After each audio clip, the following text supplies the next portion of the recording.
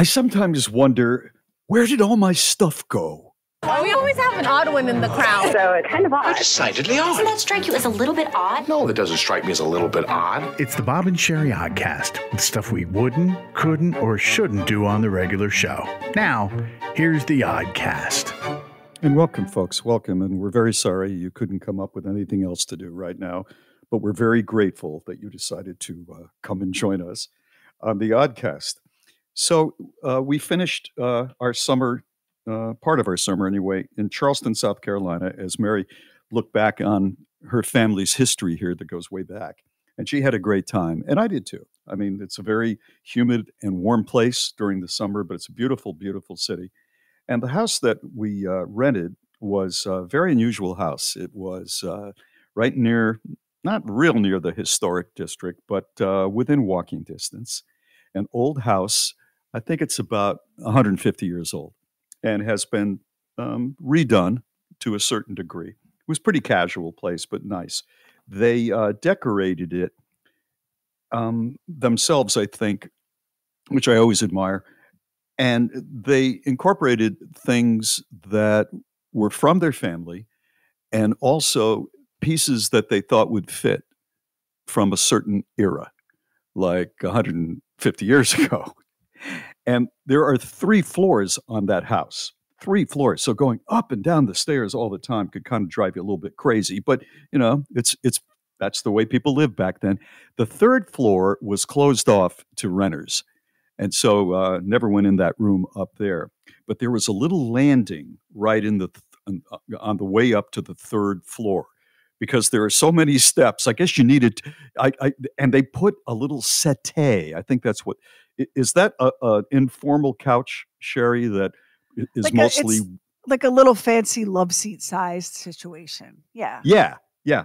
They had a kind of a small version of that, a little settee right there on the landing as you made the turn to go to the 3rd story living area, whatever that was. And I looked at it, at the little settee, and I thought, there is nobody who is sitting in that thing. That piece of furniture is not there for any purpose other than to fill a little space and to look like it's a part of the heritage of this house. And they probably said, you know, we need to put something here because probably that's what really wealthy people did in Charleston and certainly in England when this house was first built. We can't just leave it empty. We have to put something there. And they put it there. And I just thought back to my own growing up as an adult, how I sometimes would buy stuff that I thought, or I would get stuff that I thought I would have forever. And I look back and all that stuff is gone. It doesn't exist anymore. The oak piece of furniture that had a little seat in it and also hooks to put your coat when you come through the door.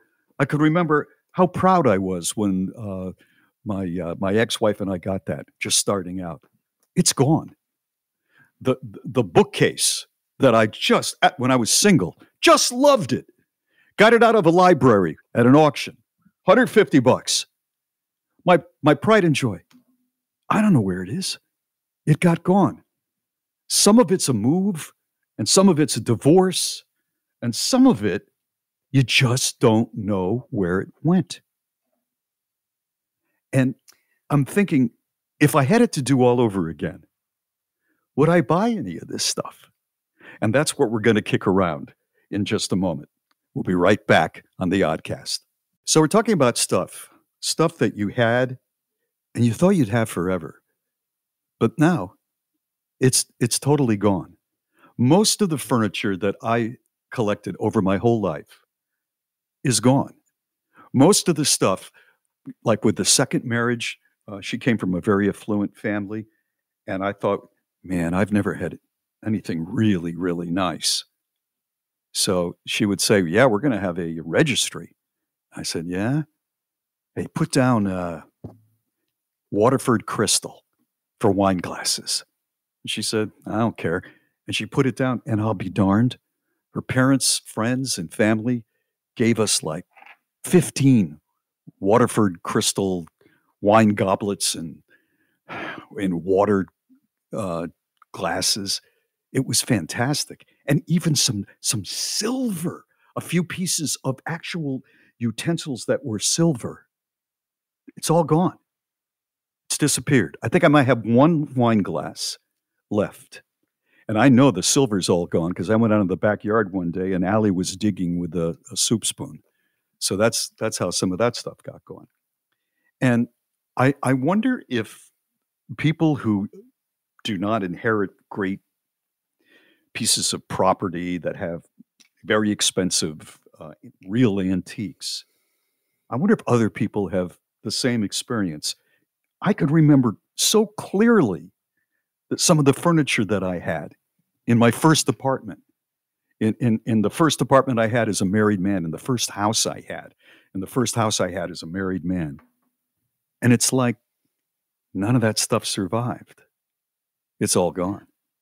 I wonder how much of this is because you're a dude, you know? Because I can tell you that my husband could say all of the same things about different items. Really? And all the men I know pretty much could have this same conversation. I wonder, I mean, listen, I lost everything in a divorce. I lost the sugar in the sugar bowl. I mean, I lost everything. I can't believe I didn't have to like scoop an eyeball out of my head and give him that too. So I know what it's like to, have a full system cleanse through the D. But most of the women I know would not, like, I'm just talking the women in my life would not say what you just said. It wouldn't be true for them, but it's kind of true for the dudes. What do you think? You know, you may be right because I hadn't thought about this. And I was in my ex's house picking up my grandchildren about 3 months ago. And she bought a new house, she and her husband. And I went in and complimented the house, and I looked over, and there was my dining room table and chairs that I got for doing an appearance for a radio station, like a 6-hour appearance. They said, yeah, you know, we buy this for next to nothing. We'll trade you. And it was a nice. I mean, it wasn't big. It was round. It would sit, 6 people, and there it was. This is a dude thing because, my husband is an artist. He went to art school. He's incredibly talented. He does not make his living as an artist, but he's made a lot of work, right? And he doesn't even like to discuss it. And if he overheard me saying that he was an artist, he would unplug my microphone. But he is. That's just the truth. So his ex, her parents have a beach house. And a few years ago, we drove down to the beach to surprise his daughter on her birthday because it was the COVID lockdowns and we hadn't been able to see anybody. And y'all remember what that was like.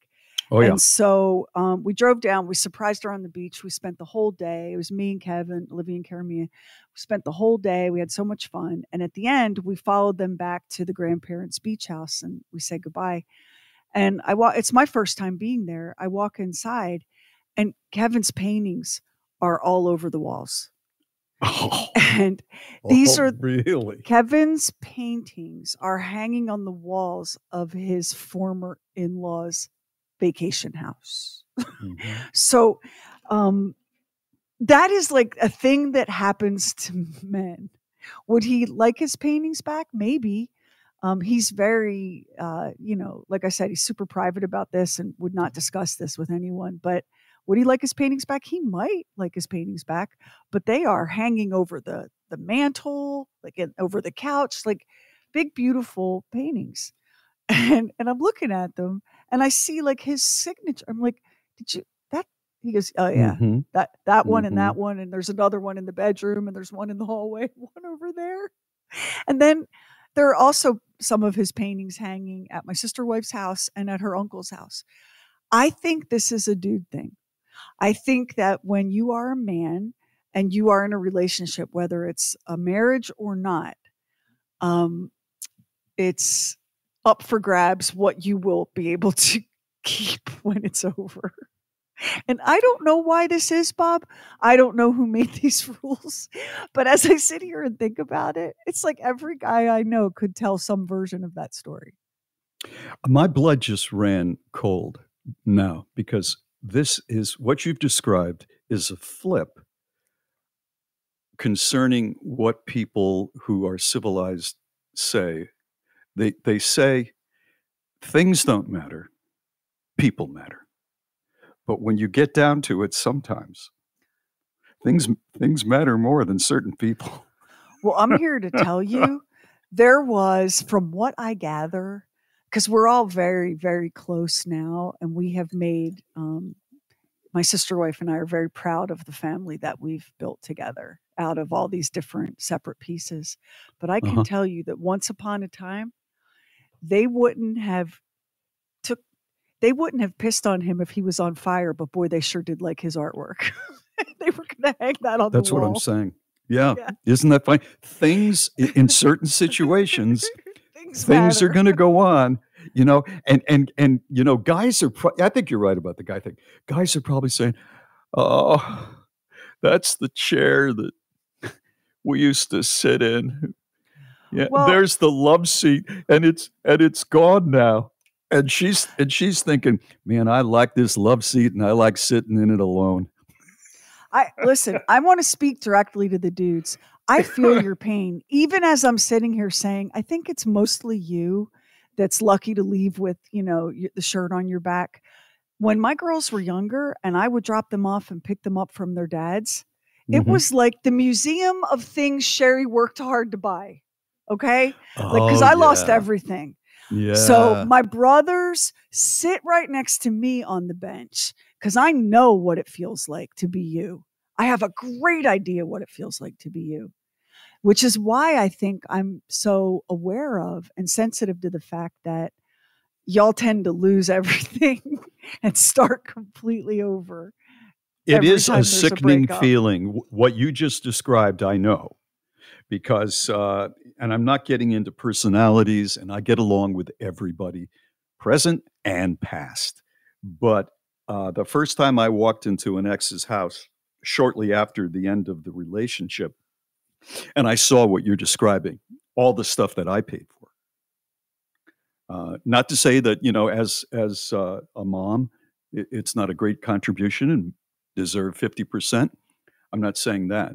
But I am saying, I had a couch, I had a case of beer for a while, and I had a TV and something to put it on, and that was about it. To walk into the condo and see what you just described, furniture, it's just and paintings of our children, which I didn't contest. I'm very old school that way about a woman who has given birth. If there's something that is meaningful that connects her to her children, she gets, as they used to say, and thank you, Pee Wee Herman, first dibs. She gets first dibs. One funny thing that I really enjoyed, a funny moment concerning this sort of thing. The ex and I were in Maine, and we bought a couple of paintings from a local artist named Henry Isaac, and he's excellent. He does these fantastic pastels and some watercolors and some oils. We bought 2 of them, right, unframed. Bought them in Little Cranberry Island. So he's my favorite. I found him. I know him, and I said, I want these paintings. And she said, I'd like to have one of them. And I went, okay. So she took one, and I took one, and I got first grab on this one. And so she came over to pick up something and saw the Henry Isaac that I had. And she said, I know this is strange, but we both have a connection with this artist and everything. When you go, will you leave this to me? No, wait, just wait. And I said, yeah. Same thing with you. And her jaw dropped. Yeah, and because we she had a wasn't good laugh. expecting. No, Yeah. no. She Well, I'm wasn't older. expecting. I'm a few years older, and so it really in this life it doesn't matter if you're 25 minutes older. You're going to be the first one to go, right? In somebody else's head. And her jaw dropped, and then she laughed. We had a good laugh over that.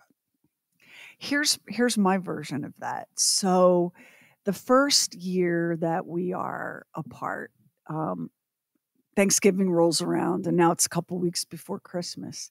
The ex shows up at my door, and he would like his Christmas ornaments. And I said, "I'm sorry, what?" His Christmas ornaments. And I said, "What do you mean your Christmas ornaments?" And he goes, "All the ornaments that used to be my grandmother's and blah, blah, blah, blah, blah, blah." And I stood there and I said, "I hate to be the one to tell you that your first ex-wife got those. You're at the wrong house. I don't have your Christmas decorations."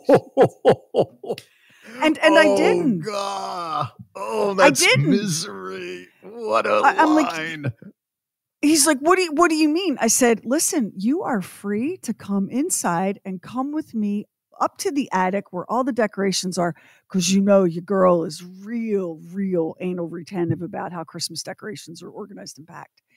And I am happy to go through every box with you. And if there's anything here that belonged to your Ninu," or whatever he called her, of course you're going to have it. Of course. Mm-hmm. Mm-hmm.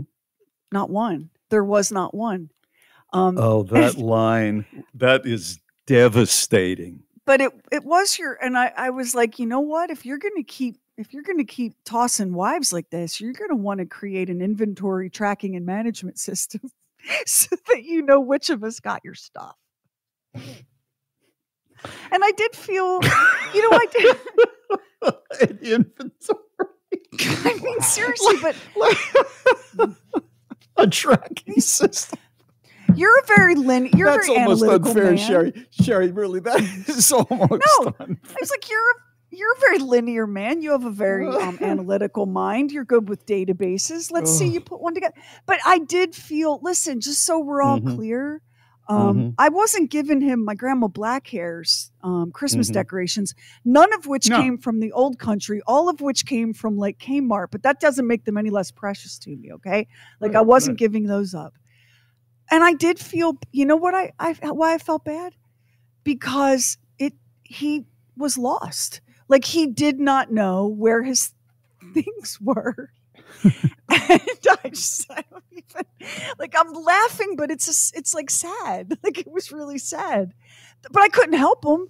And it's not like I slammed the door in his face and called the law dogs. I was like, "You're welcome to look. I don't have this stuff." And I did feel terrible. And it stayed with me enough that we're sitting here talking about it. I did feel bad for sure. It's a terrible place for him to be. Speaking as a man, let's say it were me. I'm not even going to talk about him. Let's say that I was that guy. That it's you. Yeah. Yeah. I am then, I turn ashen, first of all, because it's been pointed out to me that perhaps my choices in my life have not all been rose petals and sweet smelling country air. I've made some mistakes along the way. And this is actually worse, I'm confused.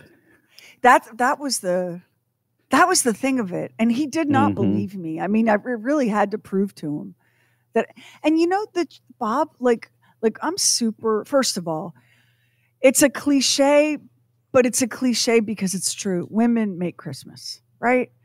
It is true. I don't know any men. They're out there. I am not disputing that these men exist. I don't personally know any men that give that much of a damn about the Christmas decorations. I don't, much less the Christmas ornaments. I don't. Even my brother, who is so sentimental and such a capital DAD dad, he doesn't know what part of the house they're stored in. So I felt bad for him, but the reality is like, dude, if you don't care about this. We were married for how many years and you never put a single ornament on or off the tree. Like, what are you doing showing up at my doorstep, acting like I'm holding Nana's crystal freaking reindeer hostage? Like, Well, don't know where it is. once it was proven, though, I'm sure that, I know the guy. I'm sure that once it was did you actually go up in the attic? Yeah. I was like, Really? yeah, come You on, let's had go. to prove it. You had to prove Let's go look. Come on, let's go look. Because if let's say there was a box up there and I wasn't aware of it, I wouldn't have wanted to find it later and feel like I was the Grinch. Come on, let's go have a look. Let's go see. So how did that I didn't end? have it. How did that how did that day end? In dusty, bewildered confusion.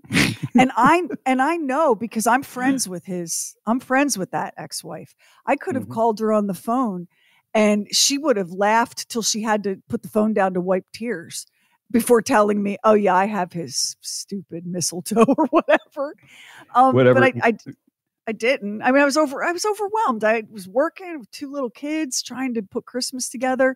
And my children, they went to a language immersion magnet school.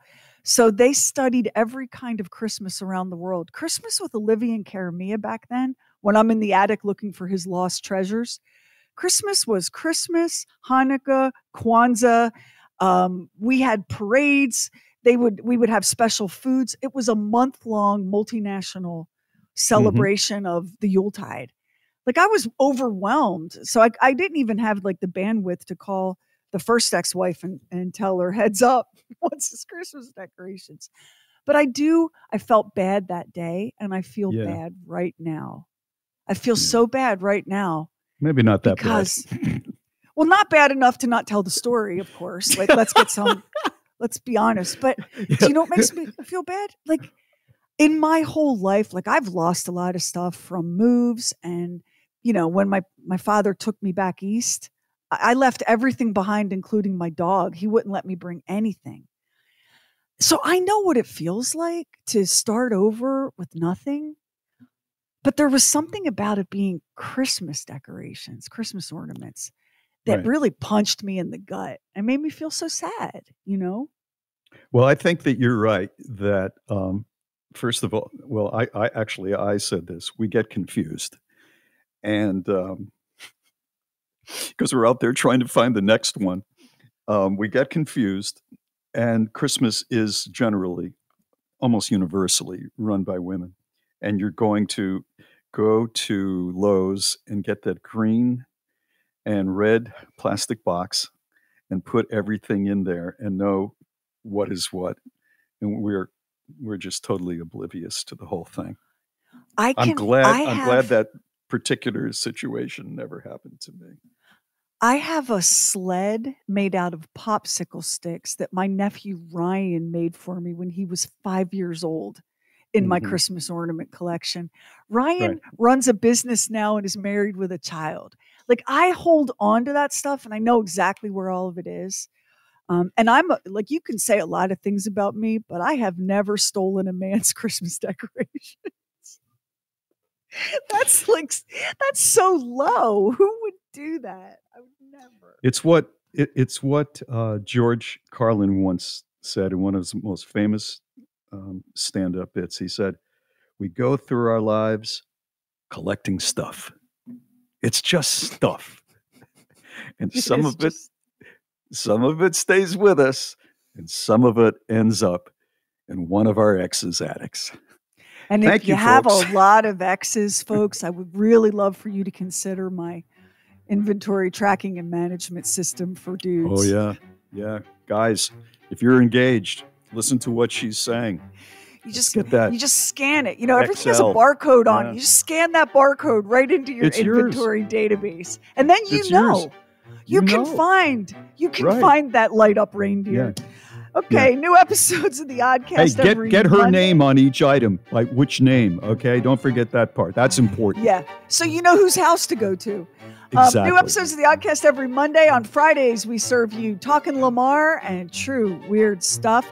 Our website is BOBANDSHERI.com, and we so appreciate your listening. See you next time on the Oddcast.